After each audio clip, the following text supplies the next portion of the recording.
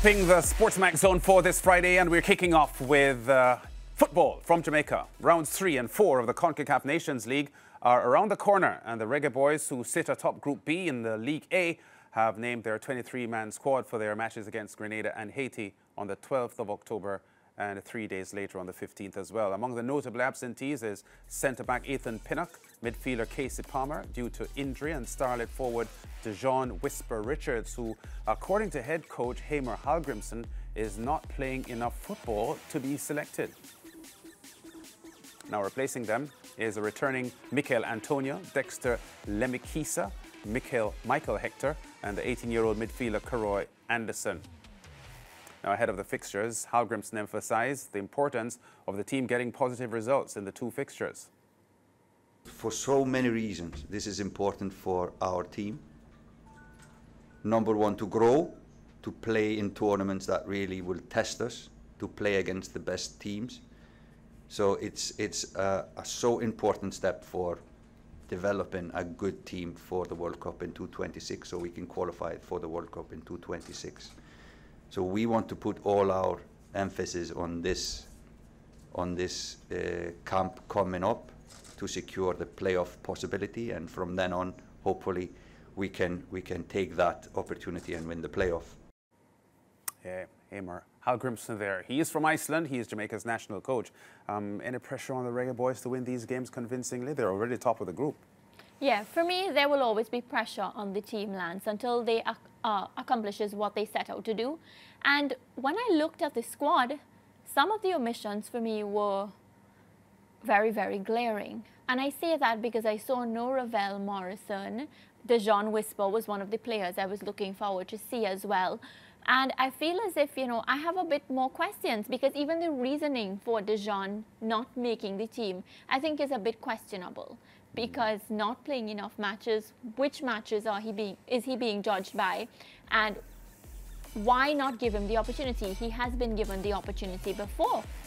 What do you think about his exclusion and the reason that we got for him being excluded? It brings questions, because when he had been selected initially, he hadn't been playing a lot of football. In fact, those detractors who felt that he should not have been in the squad felt that he hadn't been playing enough football, especially because at the time, Coach Hallgrimsson had said that the reason why Ravel Morrison wasn't in is because he was pretty much inactive. So a lot of fans were saying, well, if Ravel Morrison isn't in the squad because he's inactive, Dejon Whisper Richards is also inactive, so how is he in?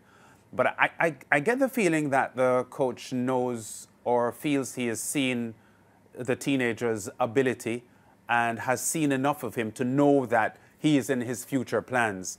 And Dejon Whisper Richards makes way now for other players. Mikel Antonio is now back, and he is, the foremost front man for the Jamaica team.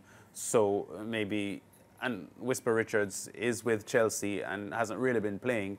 So I wouldn't read too much into it, quite honestly, because I think Richards has shown that he has a lot of ability, scope for improvement, and he is definitely in the coach's future plans. So I don't think his omission from this squad is any indication that Richards isn't foremost on the coaching staff's mind. Right, and on that note, the Charlton Athletic pair, Karoy Anderson and Michael Hector, they've both been included in the Reggae Boyz setup. Have you seen enough of them to say what they bring? Hector is a regular. He played before, yeah. And he's regularly playing League One in England at the moment. But Anderson? I don't know much about Anderson. 19, yeah, London born. Yeah, but I don't know a lot about his ability. Yeah. So I think this is an opportunity for him to show his worth. But Hector makes a return to the Jamaica setup for the first time in several years. Not a fan favorite of the Jamaicans, I might add. Had regularly played a holding midfield position, sometimes in a central defensive position. So I'm anxious to see what he will deliver in his latest stint here. But he makes a return to the Reggae Boyz squad after a few years being out. Yeah, he last played in 2021. Right. But he's a regular in England's League One for Charlton Athletic. So he's busy. He's playing a lot of competitive football. So let's see what he has to offer. But I said he has never been a fan favorite of the Jamaican football supporters. So Obviously, his reintroduction into the squad suggests that Coach Hallgrimsson has him in his plans to some extent, and this is an opportunity for Hector to show what he's got. He was an original Chelsea player, had been out on loan, several loan stints, and let's see what he has to offer. And you know, you asked me the question at the top of the segment about, you know, how important is it that they top the group? So we'll reiterate that they're at the top of Group B of League A. The thing about this is, it depends on how you finish, is who you play, who will be your opponent, right? So if the Reggae Boyz, the top two teams, so if they finish in the top two, they will advance to the quarterfinals, and they will have to play either Canada or Costa Rica in the quarterfinals. So I don't know if they would feel it might be easier to play Canada or Costa Rica, because if they finish second, they would have to play either USA or Mexico. So well, they would want to win the group. Right. With that on the table, they would want to win the group, because Costa Rica and Canada would be considered as easier opponents than either Mexico or the USA. So they would want to top the group to ensure that they play the #2 team, and you know, not the USA or Mexico. do you think this team is complete and will put up a good competitive match against the teams that they'll be facing? I think so. Haiti's strong, a very, very strong team, as the Jamaicans saw the last time.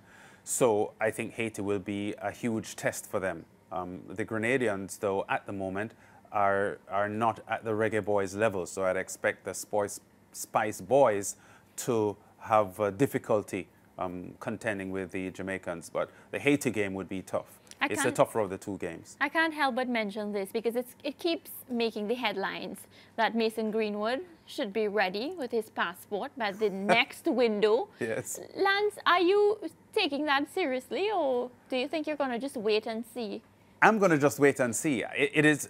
I suspect that the Jamaica coaching staff would be eager to have Mason Greenwood in their setup because of his quality.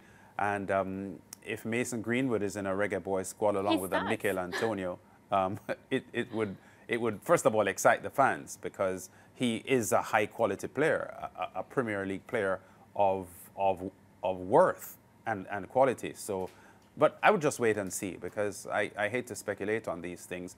But I do get the feeling that behind the scenes, the Jamaican coach Hallgrimsson is eager to have Mason Greenwood as part of the setup. So it's up to the Englishman, if he is really serious about wearing a Reggae Boyz shirt in international football. That is still to be decided. Yeah, I think it will be an exciting matchup. They have 2 games coming up, Lance, and we look forward to see how coaches' choices step up and, of course, deliver. He's been working with the team for some time, so now, you know, there's no room for major criticism. We can't say that, you know, Coach Joss got the team. Now I think he knows the system. He should be able to know what he requires of the player, the type of football that he'd like to play. So this time I think he'll be judged hard. Yeah, and the fact is that Hallgrimsson has been pretty steady with his roster, and I think it is good that he's not shifting too far from his nucleus of players. So as far as World Cup qualification for 2026 is concerned, I think the Reggae Boyz are on a good path. We still have a lot more to come on the SportsMax Zone, and a lot more football as well. Back on the other side of the break.